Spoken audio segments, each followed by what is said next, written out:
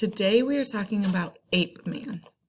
APE MAN is a tool that we use when a question asks you for the number of protons, neutrons, or electrons in an element. So if a question says, how many subatomic particles does carbon have? You use the tool APE MAN.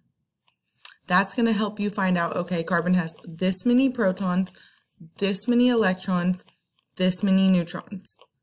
Then you can add them up together, and that would be your total subatomic particles. So let's see if I can make this a little clearer. It's a little better. First, let's title our notes. If you are able to print this page out, print it out. If you are not, then that's okay. You can just draw this in your notebook. It's not a problem.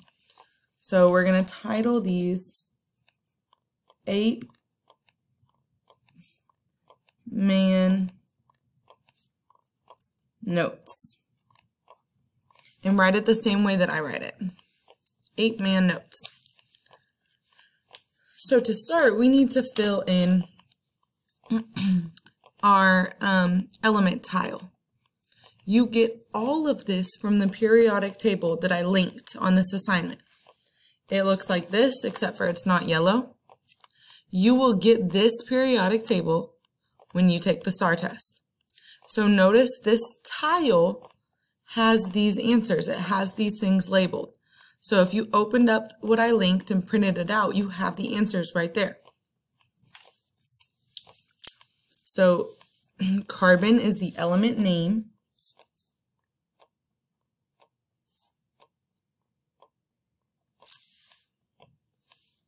Six is the atomic number. Ooh. And if you stop and you look at your periodic table, what do you notice about the atomic number for each element? It's different. The atomic number for every element is different. No two elements have the same atomic number, so that's unique. It identifies the element. The C is the symbol. When you look at your periodic table, what do you notice about the symbols for every element? So you might notice some of them have one letter, some of them have two letters, but look at that first letter. It's always capitalized. The first letter is always capitalized. The second letter is always lowercase. And it's really important that you write it that way. This is our atomic mass, 12.011.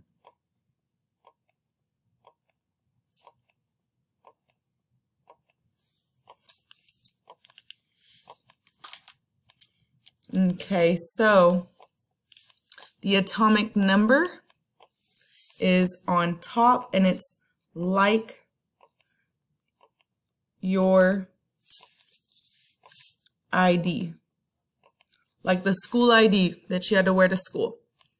It's like you're holding your ID on your head, or you're wearing it on your neck. It says who you are. We know who you are by that ID number.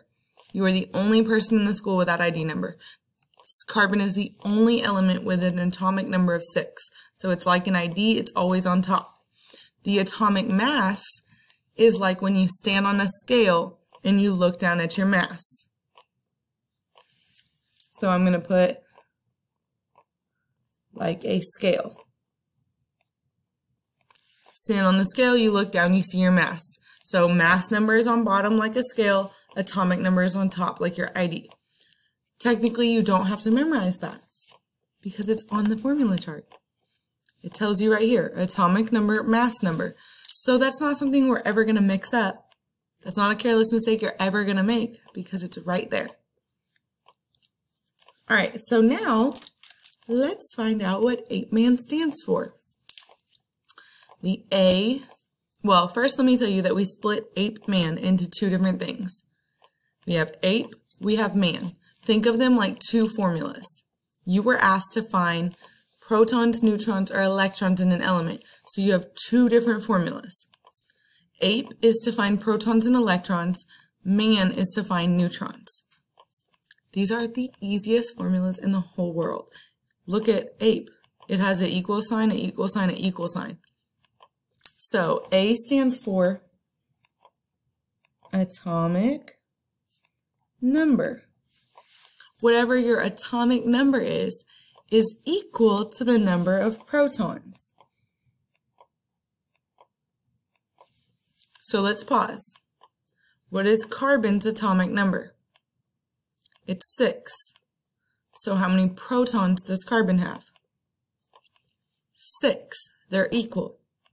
This is also equal to the number of electrons.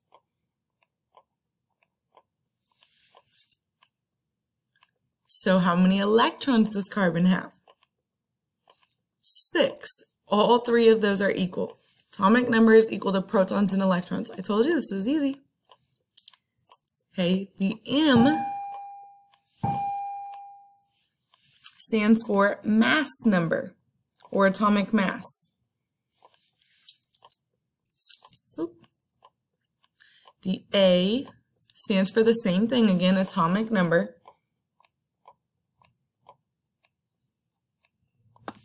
And N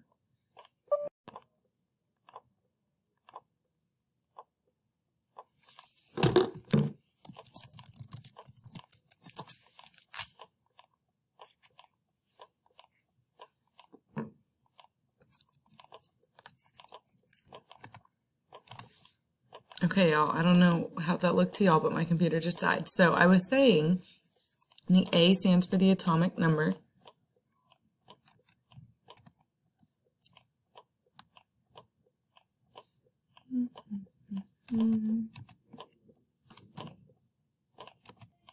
Okay, sorry if that looked weird, y'all. Technical difficulties. Okay, A stands for the atomic number, N stands for neutrons.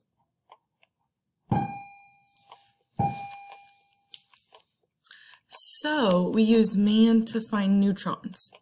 We would have to do the mass number, the atomic mass, minus the atomic number equals neutrons. So this one's a little bit harder because you have to subtract, but it's still easy peasy. So mass minus atomic number. Now there's something really important. Y'all are gonna love this. Nobody wants to mess with a decimal. So when we're doing the mass, we always round to a whole number. So if it is 0.5 or up, 0.5 or up, we round up. So if it is 12.5678, we round up. If it's 0.4 or down, we stay the same. So 12.0 is 0.4 or down, it's 0.0. So we stay at 12. It's 12. That's rounding. So you don't have to mess with decimals at all. Told you this was easy. Okay, so let's just make sure that we totally understand that we use APE MAN not to find atomic number. We already have that. It's on the periodic table. We're not using it to find that. We use it to find protons, electrons, and neutrons. You're using it to find these subatomic particles. Let's practice. We have 3 examples. First thing I'm going to do each time is I'm going to set my problem up. I'm going to write APE and man. So the atomic number of boron is good. It's 5. It's the number on top. So that means we have 5 protons and 5 electrons. Nice and easy. The mass number of boron is 10.8.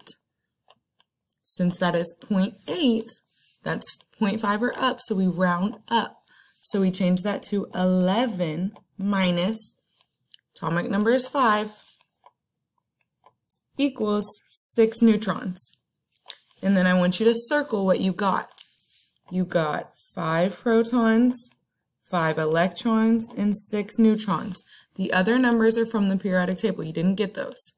You got protons, electrons, and neutrons. Let's do another one. Set up your 8-man.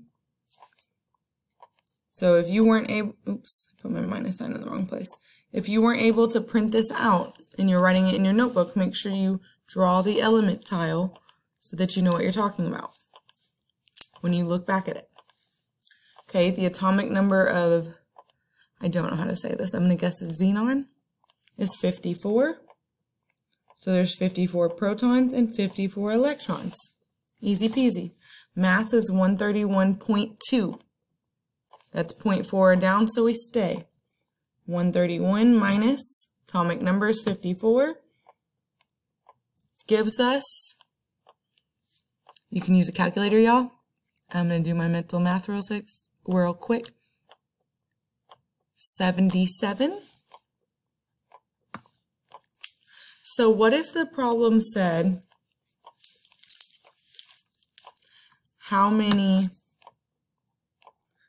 subatomic particles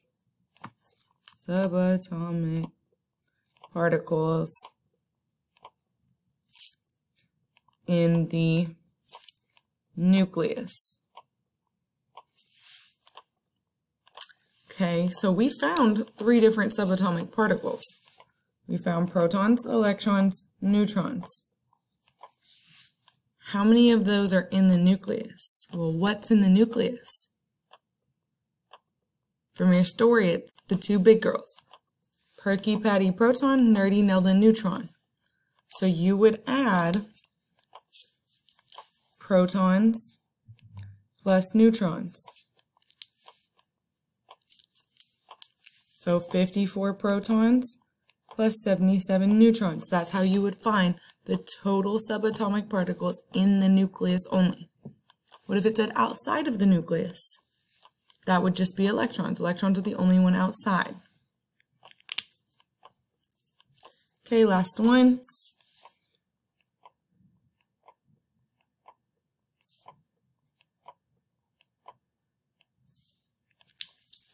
Okay, our atomic number, the number on top, 14. So there's 14 protons, so there's 14 electrons. Our mass is 28. Atomic number is 14.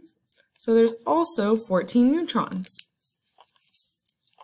So you found protons, electrons, and neutrons. What if you have a question that says, what is the total number of subatomic particles? Well, then we would have to add all the parts of an atom, which are protons, neutrons, electrons. So we would have to do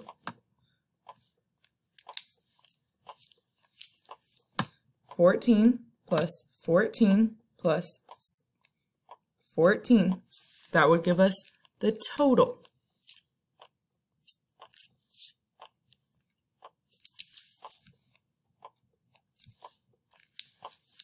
So 8-man is to find protons, neutrons, electrons, the parts of an atom. You use it whenever you're asked for the number of protons, neutrons, electrons. Good job.